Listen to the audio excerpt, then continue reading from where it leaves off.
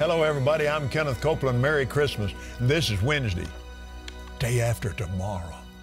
Oh, my mother, of course, I was born December the 6th, so Christmas was so huge in our house. And Mother always wanted to get the tree up by my birthday. And I was the only child, and I couldn't stand it.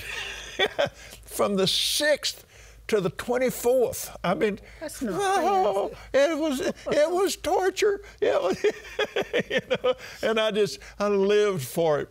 And it was just such a wonderful time in our house, and it still is in our house today. And when we're still traditionally Christmas Eve openers, I couldn't stand it till Christmas morning. I just forget that. And Mother would say, okay, we'll do it Christmas Eve. But we always, my mother, she was such a Christmas person, but always, before I could open any present, I mean, I'm standing there like this, I want to rip into this, not till we pray and thank Jesus for the whole thing. Every time. And here we are, it's only day after tomorrow. Little boy, settle down. It was always the day after tomorrow, are you kidding? And of course, school was out. It'd be the Christmas holidays. And, it was just the most wonderful time of life, and it still is. Praise and praise you, Father. Oh, Lord, we thank you, and we just praise you. We worship you today. You're just so wonderful and so good to us. We're just blessed beyond measure. You are Christmas, Jesus. And we thank you Praise for being born. Thank you, Lord. All this week it's like you've heard me say it before, particularly if you're a partner of this ministry. You go along looking at things, and suddenly you see I see scriptures that I have been reading for 50 years, and all of a sudden it just goes widescreen. And you just see more and more and more. From black and white to Technicolor. And widescreen. And I mean, you know, Gloria and I go back far enough to where, particularly when I was a little kid, you know, movies were black and white. And I remember when color came in. It was such a wonderful story. It demanded to be filmed in color. And we thought, you're never going to get any better than this. Anyway. Well, I remember when I was your personal remote control.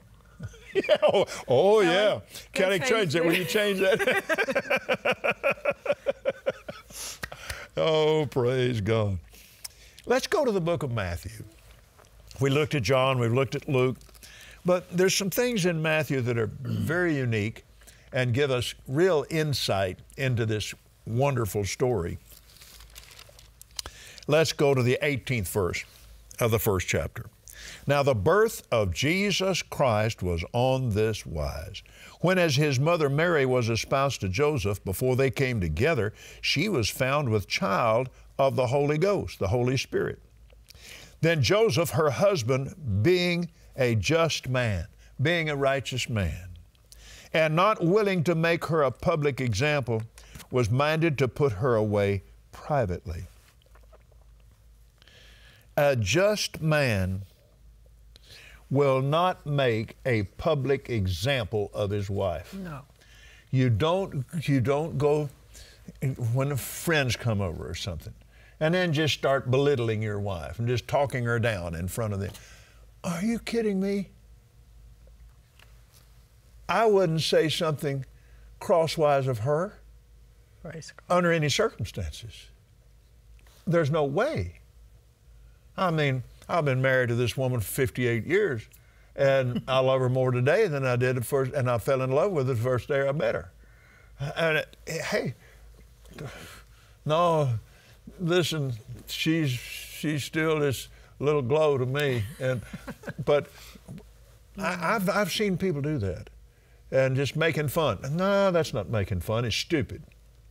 I can attest to, in almost 57 years, I have never heard you say anything but wonderful things about My mother. Well, there's not anything about her that's not wonderful. Well, she does make that easier. Yeah, she does. Y'all are sweet. I've watched But just men and just wives don't do that's that. right. Nor is she about you. No. Yeah. You just don't do that. Anyway. It is possible. While he thought on these things, so he took time to meditate on this. He didn't just jump up and accuse her. But now look at this.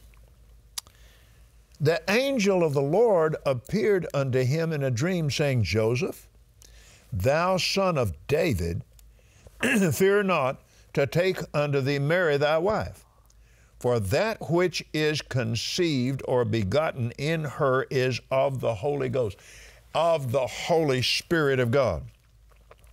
She shall bring forth a son, and thou shalt call his name Jesus, or Savior. That's what that word means. Yeshua, Savior, in Hebrew. That's it. Now, for he shall save his people from their sins.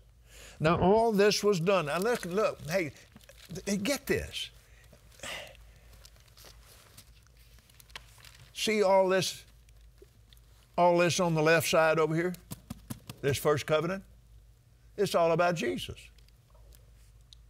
It's all about him. Now listen, this is so good.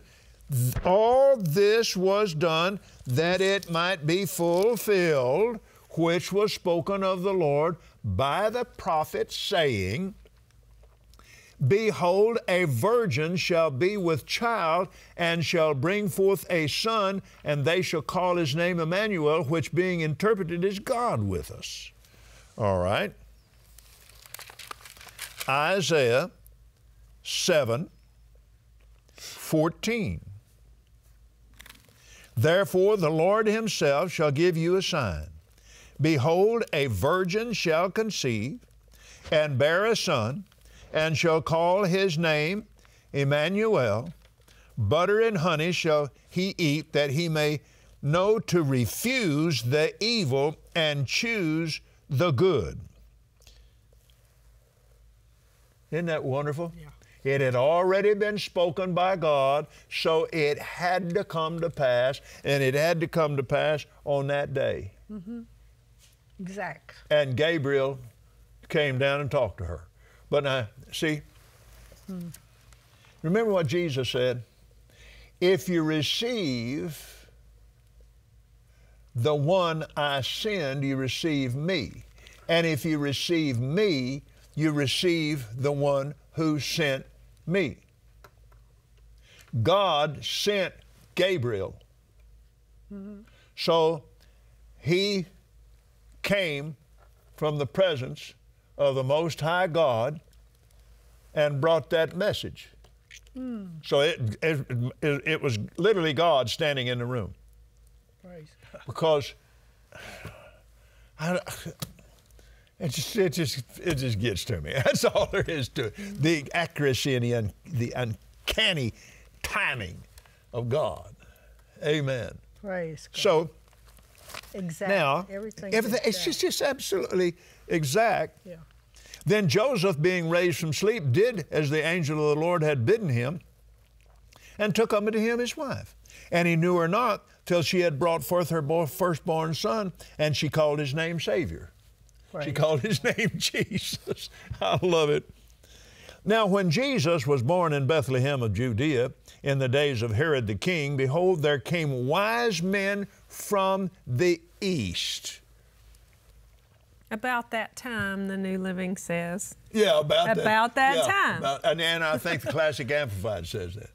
About that time. About that time. It was time for it. Yeah, right on time. Now, no telling when they had to leave to get there on that time. It's true. It's true.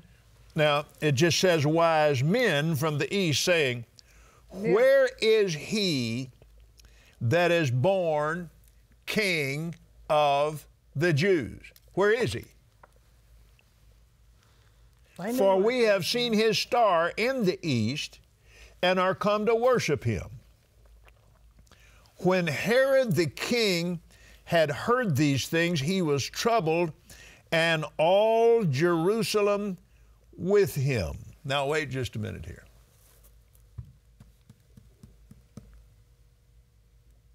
Just said kings, didn't say 3 kings. But they are kings. Now, they brought 3 gifts. We'll see that. But there were enough of them to stir up all of Jerusalem. So they didn't just kind of sneak in to town and sneak out again. Now, I mean, hey, they're kings. They've got an entourage with them. They have guards of protection because they came from the east, and they came through some really dangerous places. No telling how long they were on the road to get there. Camel travel's not all that swift. It's better than that donkey, but anyway, I mean, these guys came a long ways. So there was enough there to stir up the whole city of Jerusalem. The whole thing was all up in the air over all this. So when Herod the king had heard all these things, he was troubled, and all Jerusalem with him. And when he had gathered all the chief priests and scribes of the people together, he demanded of them where Christ should be born. And they said unto him, In Bethlehem of Judea, for thus it is written by the prophets. I mean, everything goes back to the prophets. Yeah, that's what prophets are. That's what, that's what they do. Thou, Bethlehem, in the land of Judea, art not the least among the princes of Judah, for out of thee shall come a governor that shall rule my people Israel. All right. Then Herod, when he had privately called the wise men, inquired of them diligently what time the star appeared. They definitely had his attention. Oh, they had his attention, and he's not liking what he's hearing, and all of Jerusalem's all up in a roar about it. What is this? Well, you know what they were all saying. You mean to tell me this might be Messiah? Come on. What's going on? Look who are all these people. Look at this fancy bunch. I mean, they're rich. Where'd they come from? I mean, all of Jerusalem was buzzing. Mm-hmm. Yeah. So, and he sent them to Bethlehem and said, Go and search diligently for the young child. So, traditions. Now, there's not anything all that wrong with them. But the nativity scene is a composite scene. The wise men were not there. And it's, you know, Mary and Joseph and the wise men and so on and so on. It's a composite scene, and it's sweet, and I love it, but it goes deeper and further than that. And if that's all you know about it, you're completely ignorant of everything that happened here. So politicians and demonic people can belittle it, and, well, they shouldn't take that away from me. Well, and then somebody comes up and says, why? I don't know why. But now I know what that represents. I know what was going on. I know all of this. It was all prophesied in exact days and exact hours, and the time that Mary and Joseph took them over 20 days to get from Nazareth to Jerusalem, and just in time for her to have the baby in a manger. Well, what does that mean? In a barn? No. Have you ever thought about what that could have been like for Mary? Don't do that, Gloria. I'm telling you, she was of great faith. Well, the miraculous, because it took over 20 days for them to get there. Mm. And when you stop and think about it, oh, Lord, but now she's got to be in Jerusalem. He's got to be circumcised at 8 days. She just had this baby. How's she going to walk back? She didn't walk back. It's only 5 miles. Only 5 miles from Bethlehem to Jerusalem. And she's miraculously healed. Yeah. And they went to Jerusalem and were there on the 8th day and the Son of God was circumcised. Isn't it? But when you put all these pieces together, that I don't worship that nativity scene. I love it. Mm-hmm. It's nice. And I'm not going to let somebody take it away from me just because they don't like it. No. But it's not the nativity scene that stirs me up. It's the uncanny accuracy of the Bible, the Word of the living God. Everything right exactly when it needed to be on time. Amen. In every incident in the Bible, every single one of them. You know, all of God the types. has a history of that. He does. He really does. I mean, he invented time. There was no time. He's always now. He invented it and then he controlled it. The way he invented it, when he put the planets in their place. Now, that meant that they were all timed perfectly. That created time. Because this little planet was the garden spot of the universe, the most important thing God ever created, because upon that he put his man. Praise God. And so time began. Yeah. It took the earth so many seconds, minutes, and hours to rotate in this direction. It took so many minutes and hours to rotate at the same time in this direction around the sun. Time was born. Praise and it's I'm just sitting here kind of floating away. Exact. Everything exact. And all we have to do to fit into those times, the Word says that He holds my times.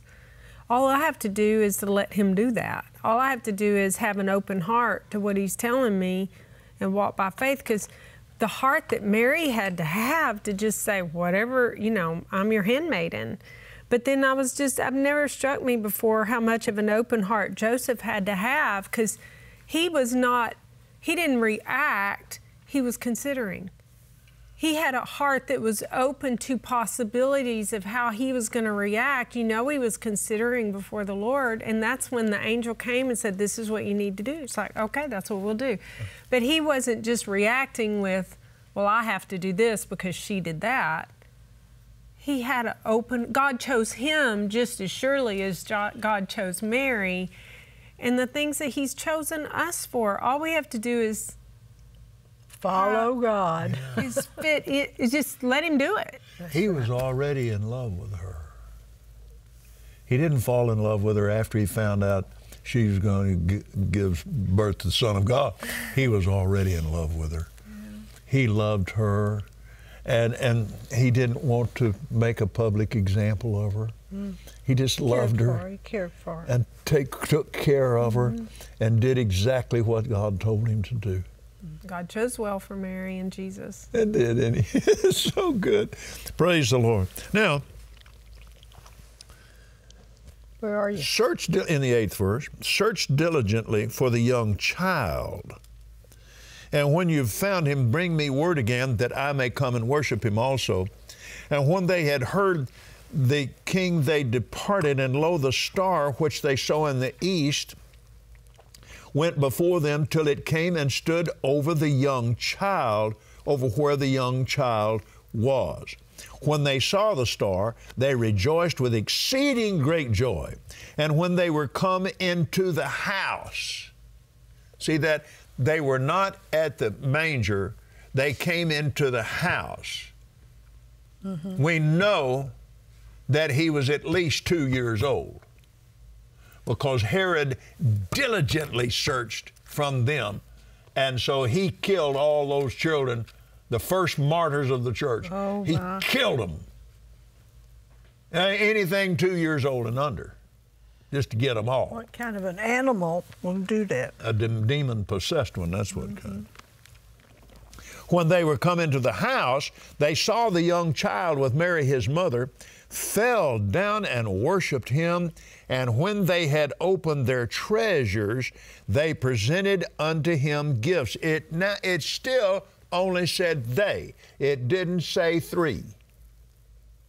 And so it's obvious where this tradition came from, and it was right here. They opened unto him their treasures.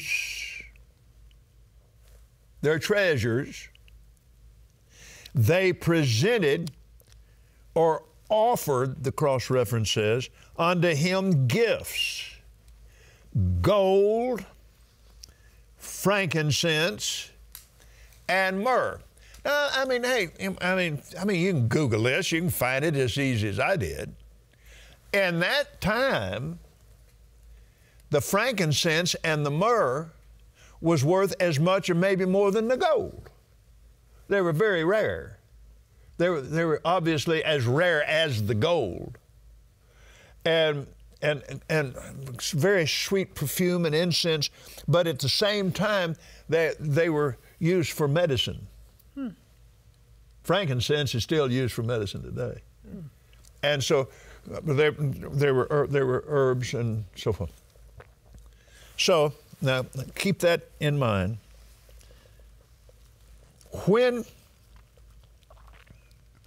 Let's keep reading.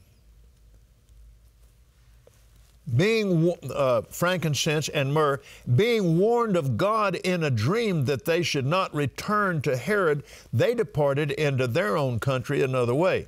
And when they were departed, behold, when they left, the angel of the Lord appeared to Joseph. This is not in a dream. The angel himself came to him. Now, what angel? The angel of the Lord, the same one that spoke to Mary.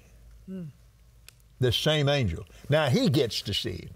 He only saw him in a dream, but Mary had seen him and talked to him face to face. And the thing that she said, how shall I know this, seeing I don't know a child? And then he told her, it is of the Lord. She said, be it done unto me according to your word. Be it done unto me as you have spoken. That has become a word on the inside of me. I found it in the Word. Oh, my Father, oh, Lord Jesus, be it done unto me according to the way you have spoken. And we're out of time. Praise God. That only took 3 minutes. It seemed like. Wow. Gloria and Kellie and I will be back in just a moment.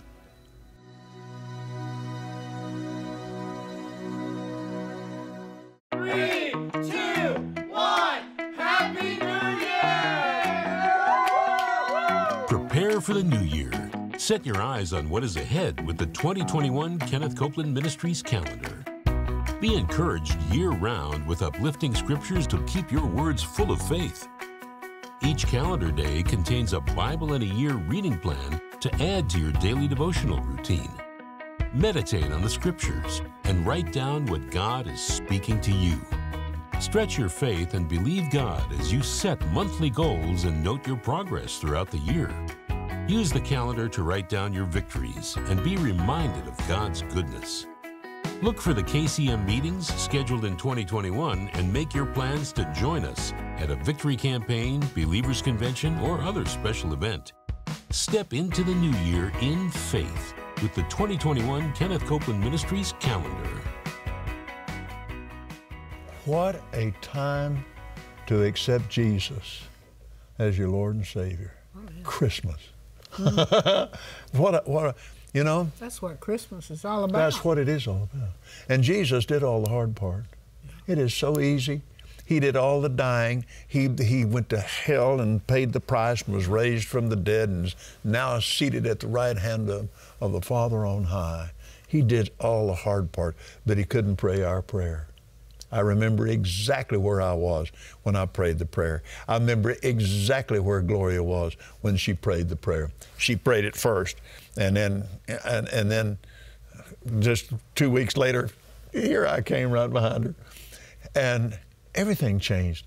But she and I both were scriptural illiterates. We did not know anything about the Bible. We knew we didn't know. We knew we didn't. Yeah. And that's the reason that we're going to pray here in just a moment. Praise God. But that's the reason that this little book was put together. It's so simple. It's only 5 chapters. Welcome to the family. God's will is the Holy Spirit. Now are we in Christ, the force of righteousness, and love, your secret to success. And then, how do I study the Bible? I don't know how to study the Bible. Well, it's that easy. You can fit it on a flyer. Yeah, how to study the Bible. And you come over here. What is Young's Analytical Concordance? What's Strong's Exhaustive Concordance? What's Vine's Expository Dictionary of Biblical Words? What's Expositions of the Holy Scripture by Alexander McLaren? And read through the Bible in 1 year. And it's all free. All you got to do is ask for it. Amen. Thank you, Father. Everyone in the sound of our voices this day, I lift you up to Him. And we are going to lead you in this very, very simple prayer. The 10th chapter of the book of Romans, the Apostle Paul, by the Holy Spirit, wrote these words. Whosoever, that's anybody, whosoever believes in their heart that God raised Jesus from the dead and confesses Him as Lord, Yes, thank you, Jesus, shall be saved. For with the heart men and women believe unto righteousness or right standing with God. And with the mouth they confess that He's Lord. It's that simple. Amen.